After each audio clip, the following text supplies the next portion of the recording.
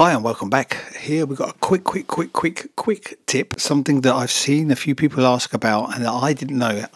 So it's kind of like a hidden thing. And I think it's in the latest update or one of the latest updates. See this mastering thing here on the channel that's always there. I've seen a few people ask, how do you get rid of that? And I found it the other day by accident looking for something else. And that's the way that always happens, isn't it? So if you go up to Logic, then you go into settings, go into view, right? View, then go into mixer, and there it is, show mastering assistant button in stereo output. Check that.